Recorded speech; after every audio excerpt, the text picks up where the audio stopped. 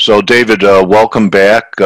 Perhaps, I've kind of been around the markets for a long time, like you, and maybe you could just tell some of the people that are coming into it that, weren't around for the Hunt's silver squeeze, a little bit about your background.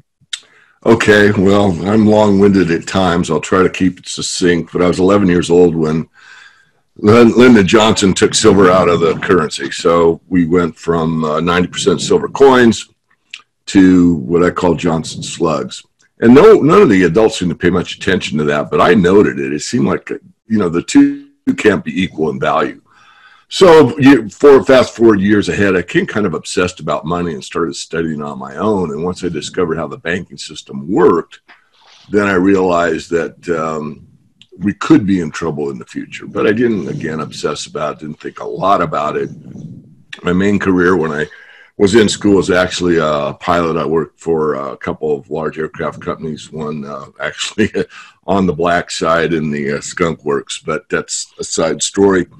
So I was fascinated by the markets. From the time I was 16, I was allowed to trade. I got the Uniform Gift of Miners Act, and so that's been my passion from basically the day I was born till now. Left the aircraft industry pretty early on and focused primarily on investing and trading. I'm a position trader. I'm not a day trader, not too much of a swing trader, but I've always had the adage, like the great late Richard Russell, that markets know more than anyone. And whether or not the price got there by manipulation or breaking news or whatever really doesn't matter that much in the aggregate, because the price is the price. And we can only agree on that. We can argue about why or how or any of that. It doesn't really matter when there's more selling than buying. Prices go down, and when you're selling silver or selling soybeans, the commodity never asks the question, why are you selling me? I mean, that's as simple as I can make it. Yeah, it's people voting with their wallet, David. Exactly, and that's what we get to see in the chart. So I also apply fundamentals, which I know there's pure technicians, I know there's pure fundamentalists, and I know there's arguments on both sides. I mean, there's the pure technicians will say that fundamentals are funny mentals. You're kidding yourself like you know more because you know the fundamentals of a given asset, a given commodity, or even a stock. And then, of course, the pure fundamentalists say, well, those are just a bunch of squiggly lines, and you don't know exactly until you look behind you. And there's some merit in that as well. So I know from 40 years of experience in being obsessed about markets and market movement and money in general, both are useful. So I approached two ways. So the reason I started with copper, when I caught the end of the previous presentation, someone in the audience that hopefully stuck around for me asked about copper. Copper is called Dr. Copper, and it's a good indicator. And I don't think now it's as good as oil, but still I think it's valid. And the reason it's Dr. Copper is it's a pretty accurate indicator of long-term economic health on a global basis. Well, what is that? Back at the beginning of the year when we were trading over $3, I think Dr. Copper got hit with a malpractice suit for impersonating a bull market. Well, you can see it on the chart here. That's a good one. You're right. I mean, anyway, I don't know if they settled or not, but So what are you seeing here, David? I mean, it almost looks like we could come out of here to the upside. It's possible, but my overall thesis is this: bearish. Until we break through the 330 level, which is the top of the chart, and a double top there. Yeah. Can you see my cursor when I move it? Yeah. Okay, so we got a top there and a double top there.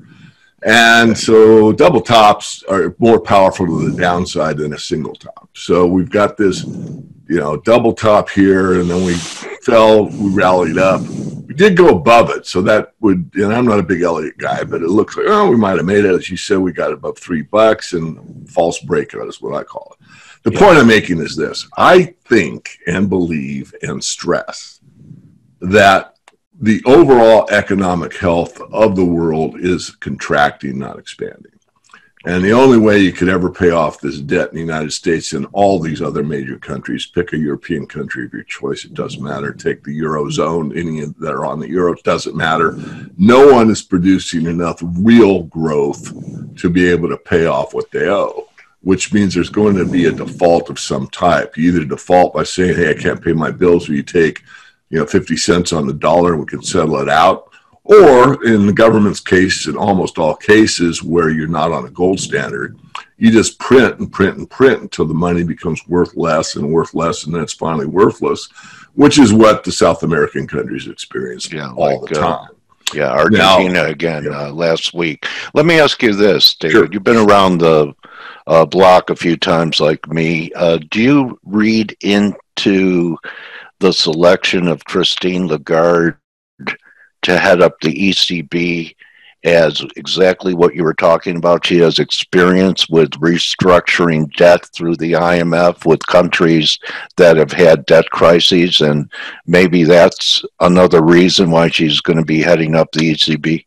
Exactly. I concur completely. I think that we are going to have a reset, whether it's by design or the financial mother nature. It's going to happen. And I also believe it's going to happen probably within the next 5 years. I don't think you can push the paper paradigm much further than we already have. Do you think we'll go to negative rates here to keep it going? I do not.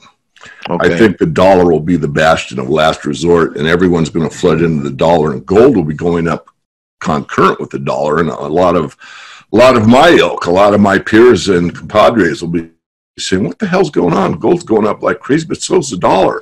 And all they have to do is look at the last 6 months. Yeah, exactly. Right. I mean, it's been happening. So, in fact, isn't that gold thriving in a potentially deflationary environment like it did in the 30s? Exactly. And on top of that, it's a liquidity squeeze that John Exter was so eloquent about teaching us.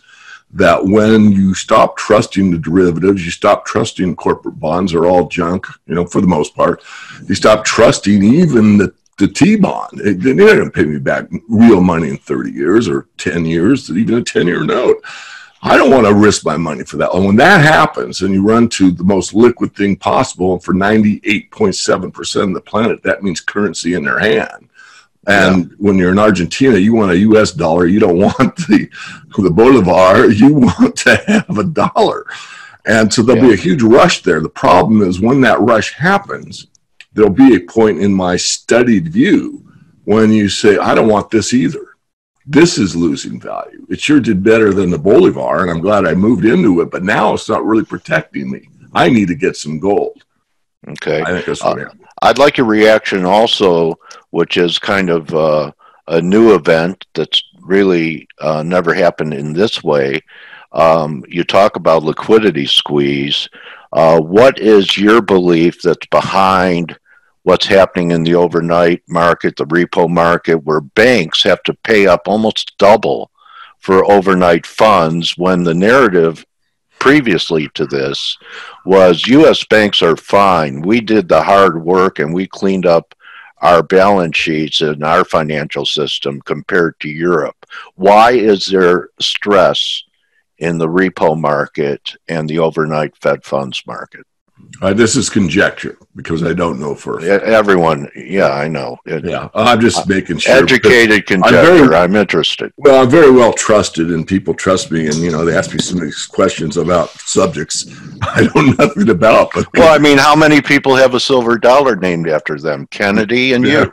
Yeah, exactly. Well, thank you. The Morgan silver dollar. There we go. That must have been a big day in your life, wasn't it, buddy? Man. Okay. So what's going on there? Really it's not the corporations are squeezed for tax payments and they're scrambling. No, that's a red herring, of course. Okay. No, there's some very large insolvencies in the banking system. And since these banks are inextricably connected to each other, it's a domino effect. And if you look at these domino games where one domino hits the next, and a long chain fall down. In the banking system, everything is so leveraged. It's really an exponential function. So it's one domino hits 2, hits 4, hits 8, hits 16. If one goes, it's not going to go 2 more go. It's going to go like they all go, more or less. I'm using it as a metaphor, but that's very much more accurate. So there is some huge insolvency out there. And this is where we were in 2008 in a different way. What happened in 2008 is the banks didn't trust each other and the banking system actually seized up. There was no real currency trading between banks because they just didn't trust each other. The Fed, good or bad, came in immediately. And if they paused or thought it over or elected a committee to decide or any of that stuff, we probably would have had a much worse situation than what we had, because what took place was the Fed immediately came in and said, you know, those bad mortgages that are really pieces of crap, well, give us those and we'll give you these T-bills. And they did that to all the banks. And therefore, and everybody trusts the T-bill. That's, you know, the best out there. So they've replaced garbage with coveted, well-respected money, quote unquote, and kept the system going. This time what's happening is the banks don't trust each other. They're not sure even overnight if they're going to get their money back. This is huge. Most people don't understand it, which means they've got to go to the Fed, which they trust. So this is the walk of shame. Banks don't go to the Fed unless they have to, because it shows that they probably have a solvency problem and don't have enough money on. First of all, to be in the repo market and have to borrow means you don't have the reserve requirement that night. You have to have it by law. So that means you've got to go borrow overnight. Happens all the time. It's happened for years. It's a whole market called the repo market, and it's just the course of doing business. And there's lots of reasons, and not tax payments, okay? But if a bank says, I need to borrow, and the bank A says, I need to borrow, bank B says, no, I'm not going to loan to you, not even overnight. Bank C says, no, D, E, F, G. Then they go, oh, we got to meet the reserve requirements, go to the Fed, which is allowed to go to the discount window and borrow overnight. That's a bank, but that's not what's happening. What's happening is it's lots of banks, and it's a lot of banks that won't loan to other banks. So there's a huge something going on. I mean, there could be a derivative fault in the background that we don't know about, that somebody out there in the big finance has defaulted. And so that means that bank is persona non grata. Well, as I just said, and I want to clarify, you could go and say Bank A it failed, and the banks are keeping it quiet, or it's not trusted. For what fails, maybe too strong words. So Bank A isn't trusted. So then what happens is these other banks look at, well, what is the biggest partner of Bank A? You know, if it's Bank of America, as an example, I'm not saying it is, then who's got the biggest book with them? Oh, it's Wells Fargo. Well, I'm not going to do with Wells Fargo because they've done, 60% of their stuff with Bank of America. And then you go to Wells Fargo. Who do they do the most with? Well, they do it most with, I don't know, the Bank of France or Centaur Bank or whatever. And see, this is how it goes. So it's sort of like the social credit rating in China. If you're a no good Nick and you are ostracized and your credit score goes down, your social credit score goes down, you don't want to associate with that person because your social credit score will go down. So I hope I did a good explanation. That was really, and I learned, okay, I didn't know it was law. So what a great explanation. So let's now get to, we've talked about things in the background. Let's get to silver, David. Yeah, let's get there. So one more quick comment on copper. Okay. So what I'm saying, and have said for some time for everybody out there that looks toward the fundamentals, is copper is saying to me that the next move up in finance is going to be precious metals only. Now I'm lying because I think the ags are going to soar because I think there's a food shortage coming. Yeah. But what I'm saying is there is not going to be another resurrection of the commodities boom that we saw in the early 2000s because of China. That's not happening. What's going to happen is you're going to get the real needs, which are going to be food, water, fuel. Even shelter is going to come down. Housing prices are still overextended in a lot of areas. So copper is saying overextended. They're at new highs here on the coast. They took out the '08 highs. It's crazy. I mean, I live in a very conservative area, and we don't get that kind of movement in the housing market here. So I'm I'm aware of it, but I didn't know that. So thanks for educating me. Anyway, if we take out 250, you're talking about, and I remember copper. I've been around long enough, copper trading under $1. So, okay. And one other thing before I forget, we had a nice move from, I don't know, about 92, 93 in the gold silver ratio. Do you think that was the peak? No. And no, I think I'm not a huge Elliott guy, but I believe in the overall theory of it. Yeah. And so there's a 5-wave. So there's 3 waves up and 2 correction waves. Yeah. So as far as I can tell, we've had our are two waves up, and we're finishing the fourth wave, the correction wave, and we've broken out of that at 1350 gold that I'm showing here on this chart.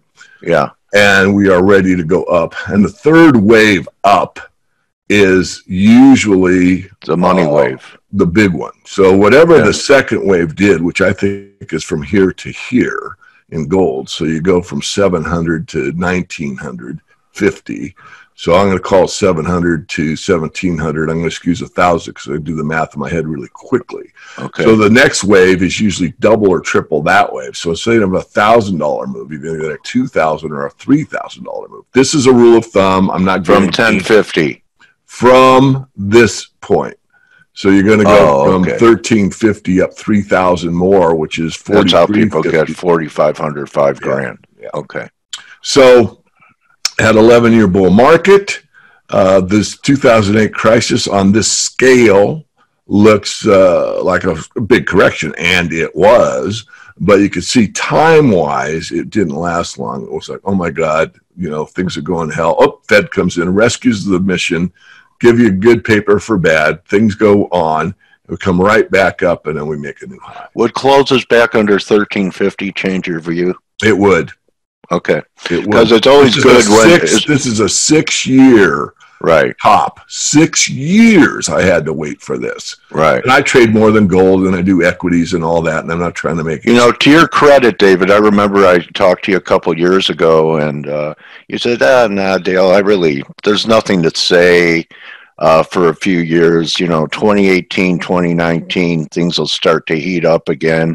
And you were correct. I mean, we went into a dormancy period in precious metals, and you said, you know, just in a couple years, things will start happening again. And that was, you know, a great gut analysis that you knew there wasn't going to be much to talk about for a year or so. I remember our conversation. Oh, yeah. No, it's true. I mean, I do get. But then when you contacted me and you were ready to come on, and I have some time lag where I could book it, I go, oh, okay. Yeah. This is real. David wants to get out there, and he's putting out the word again. So I appreciate it. Yeah, you've got a great audience, and everyone learns from each other. I mean, there's no such thing. And a memory. How about that? I can't remember what I did yesterday, but I remember you saying nothing's going to happen in the battles for a few years. Yeah. Anyway. Well, I've taken so many courses on how to trade, and I'm still learning things. But I have to tell a joke to everybody because I know it's almost all traders. But when I was in Silicon Valley, which was many years ago, in fact, I was born in San Francisco. That's just an aside. So I've been in the Bay Area a lot. I was connected with this trader that was a day trader, and we became fast friends. We met at an options conference, and we ended up having lunch together, came fairly close for a period of time. And he was British, and he was Cambridge school type, so I can't do a proper Cambridge accent, but he had this joke, and I have to tell it because I thought it was the funniest thing going. So I'll tell the story. So he says, David, do you know why we have so many indicators? You know, the Welder Index, the Bollinger Bands, and it goes on and on and on. And I said, well, yeah, I know. We do it for getting an edge on the market, to get an edge on trading, to be better, to do better, to make more money. Oh, no. We do all those things so we can impress the girls at the bar. Yeah. Well, now you can, huh?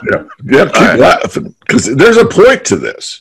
So I've been I did all that stuff, and I am down to the absolute basics, and my trading is stellar. Is it perfect? No one's is, but mine is extremely good, and here's why. I threw out about 98.7% of that stuff. Yeah. I look at price and volume. So when you said, David, is this breakout? Now, your previous guest, I don't want to put words in his mouth because I didn't get to talk to him. As you said, would 1350 change your mind? The answer is yes, it would. Here's why I don't think that's going to happen. First of all, it took 6 years to break out. Secondly, look at the volume. This is the key. If you move on a weak volume, stand back and reappraise or don't enter. When in doubt, stay out. Oh, what did you say, David? When in doubt, stay out. Do I know every time I enter a trade that it's going to work out? No, I don't. But if I have any doubt, I'll stay out. I won't do it. And I have the Morgan 3-day rule, which means I have a certain point where I see whatever I'm trading, it has to break out above it or below it. If it breaks above it, I wait 3 days. Well, David, you missed $27 in the gold market. Yeah, but if I'm a position trader, I'm looking for that gold market to go up 3,000 to, you know, then I'm not going to worry about losing $25, believe me. You know, that's one of the most difficult things to do for traders. It is hard to do. Yeah, go ahead. You know, well, reach. But you know what's even harder? People could say, oh, David, great forecast on silver, great call on it, great trade. But you know, the toughest part is a great hold. Yes. Well, let's go to silver. Do you have your audience ask questions or not? Yeah, they want to see your silver chart. Okay, let's do that. Forex Gal wants to. Okay. And Monica said dollars don't want to live in Argentina. Oh, U.S. dollars. Yeah. Okay, well, that's good to know. I certainly can learn more. There have been times in the past where they do. But okay, so here's silver. Pretty messy, as you can see. Silver did bottom in 2015. You can't see it this chart, but it really touched the bottom. Excuse me, there you can see it, right? So that's the bottom. Right there. 13 and a half or so. Yeah. And it almost hit that bottom again. Gold didn't do that. Gold kept making higher highs and higher highs. And so that's why the gold silver ratio got up to 90. Yeah. I mean, I remember 40 being the mean for gold silver ratio. Yeah, right. So, you know, I'll talk this chart, of course. 2016, we went from that 1350-ish level all the way up to over 21. And I was pretty convinced fundamentally that that was it. We were where we are now when we were, you know, down in this level. I thought, you know, kept going. The way I trade is, again, I let the market tell me. So I do following stops, you know, stops. And sometimes I get whipsawed out, but not usually my stop is so wide, especially after I have a good profit, that, you know, if the market says you're wrong, David, I'm out. But this one I held all the way up and I got out at the top and we went into September, if I remember correctly. So I held that trade from January to September. We did a couple equities because most of my followers and readers, the people that pay me, mostly do equities. I don't want most of them in the futures market. They just don't have the mental discipline to do it. They don't have ice water in their veins like I earn. Mining shares or ETFs? Well, both. I do both. I'm free market. If you would rather do ETFs, I'm pretty good at picking stocks. It's pretty easy to get in and out of. Most people understand them, but they're not as geared to the commodity as an ETF is. So there is some more risk if you take on a mining share. Okay. So I was wrong. The market came back down, as we all can see. So here we are again. I think this time it's for real, as I outlined on the gold market. But silver has got some ways to go, I think, to the downside. So let's expand this a little bit. Take this thing into like about a 1-year time frame and see what it looks like here. Okay, now we got a little bit better picture. We had this rally all the way up. But here's something of concern. Well, on the gold chart, we clearly saw we had big volume, but we don't have that on silver. So that's a caution right there. We had a bit of it here above normal back in September, but it didn't do much. You know, that was some big buying. I mean, that was a pretty big day, but one day doesn't make a market. It was actually a down day. Yeah, so we got this and back down. So doesn't look good. If you look at my cursor, I'm looking at what I consider to be about the average. So above average, it started up, above average, kept going, a little above average, and it's still coming down, and a down day there.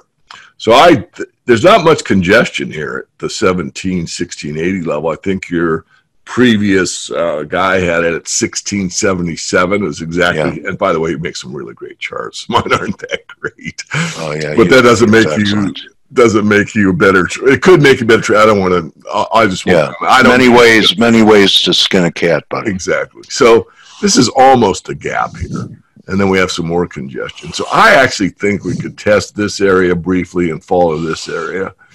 If we fall all the way back down in like the 15 level, it's high 15s, like some congestion here.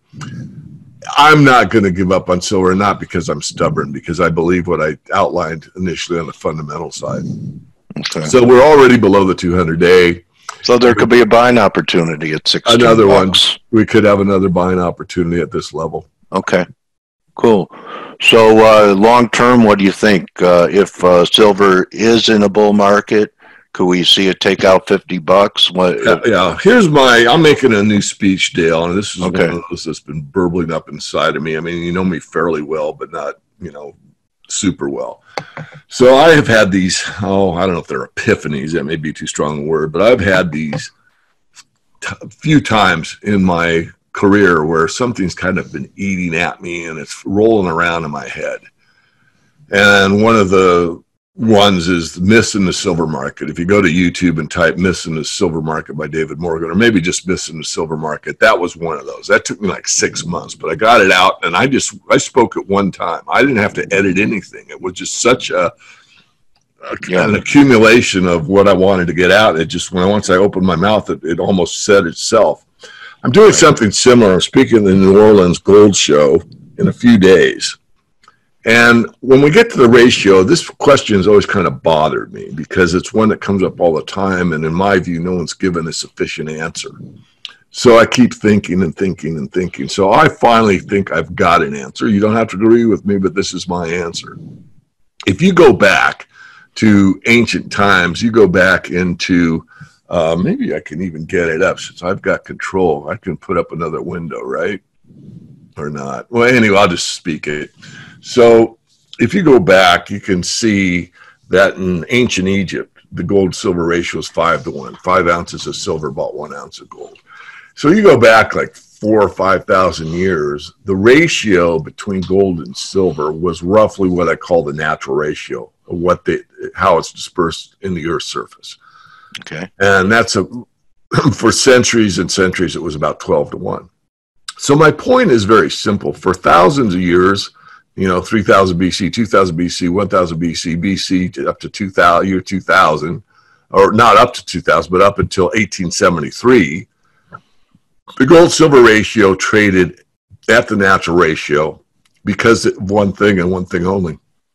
They both served the same exact function, which was money. Money. So to me, with over 4,000 years of history on my side, I would argue strongly that the most important function for silver is money. It's not going in your cell phone. It's not your flat screen TV. It's not your touch keyboard on your laptop. None of those things. They're all important and it's used for that. I'm not debating that. What I'm saying is the highest and best use for silver by the market, not by me, by the market, is money.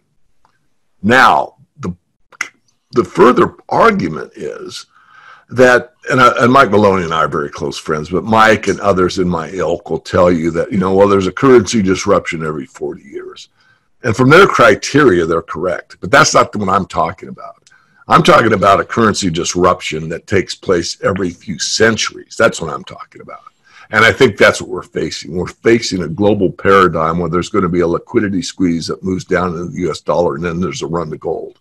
And when the run to gold happens, there's going to be a run to silver, because when gold starts passing 2,500, 3,000, I don't know the exact number, but there's a tipping point out there that people that can only have 2,500 bucks in their bank account are not going to run down to their coin dealer or find a gold site on the internet and buy 1 ounce.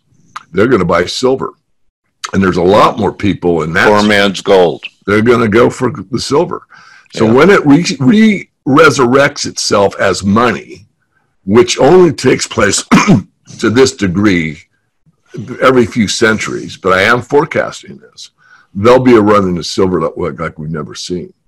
And when that happens, you'll see the ratio go back down and maybe even 10-to-1. You might see $5,000 gold and $500 silver, and I actually believe that's possible.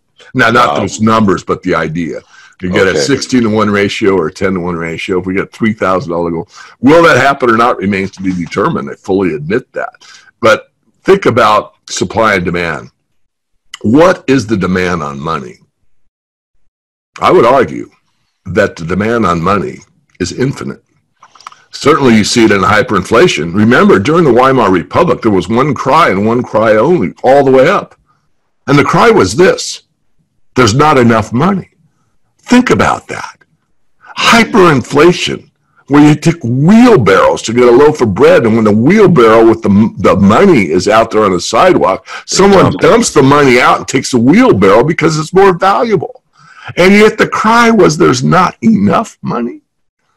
No. Yeah. People get it backwards. So what we're going to see, in my views, my study view, is something similar. I don't think we'll ever get to that because the bond market is a natural deflator. I mean, once interest rates are forced up by the market and the Fed loses control, bond prices come down, which is a natural deflationary force that's large because there's so much debt out there that's held as safe, and it isn't. And so we're going to have some very, very interesting, trying times. But I do believe I'm correct. When the run to gold starts, it won't be stopped. There's nothing that the banks can do about it this time. Oh, they can outlaw it, and they can tax it, and they can put up commercials on television and tell the brain. You're unpatriotic to own it. Yeah, but that won't stop it. Nothing will stop it. And there'll be some people, I'm not touching gold. So-and-so told me not to. Well, there'll be a few of those. I don't want to stop you. What a great interview. Yeah. Really, David, really a great interview. And you really, I learned from you today. I'm sure anyone who was here learned some things from you. And now I know where David Morgan's head is at. And I really appreciate you taking time to address our community. And David, for years, you're already my trading warrior brother.